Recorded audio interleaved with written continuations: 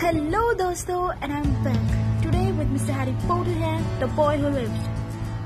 This is my paper art, and today we're gonna do this. And I'm done with Harry, so moving on to Ronald Weasley and Hermione Granger, the brightest witch of her age. So I've already created the templates, and I just have to cut the parts. So for cutting the parts, I'm using pen knife here, which is really sharp, so keep that in mind. And there I've got all the parts now, so moving on to color them. Now for coloring purpose, I'm using these ink markers here, which are super awesome. These come with this box, and also these are double-sided. Then they also come with the color-coded caps, and I've here 24 shades. So do check, the link is in the description. Now for Hermione's hair, I'm using number 33 Maroon Yellow. And for Ron's, I'm using Vermilion, which is number 14. Now for the dress robes, I'm using number 120 Black. And for the skin, I'm using Pastel Peach, which is number 26. And for the muffler hair, which is Gryffindor, I'm using red and yellow. Now you can do your own house as well. Just unlock your creativity and don't let the muggers get you down. Also for the wands, I'm using number 103, which is Potato Brown.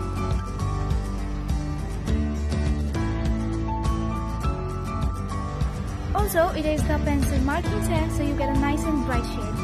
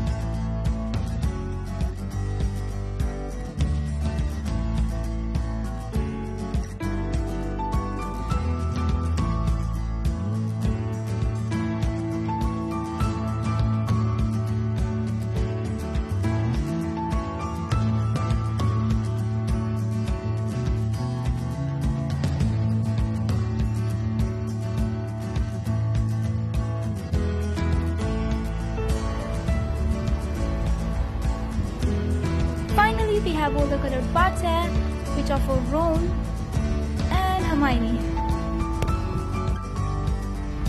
Now I'm pasting bits of paper on each individual part before assembling them, just to make it look 3D. It takes some time, so be patient. Now, after assembling all these parts together, we have Mr. Harry Potter here with his sword of Gryffindor. Hermione, I'm really sorry about her face, because one of my spells strongly hit her. And Ronald Weasley. So try them out, and if you do, DM me on my Instagram account. I'll feature art in my next video. Until then, thanks for watching.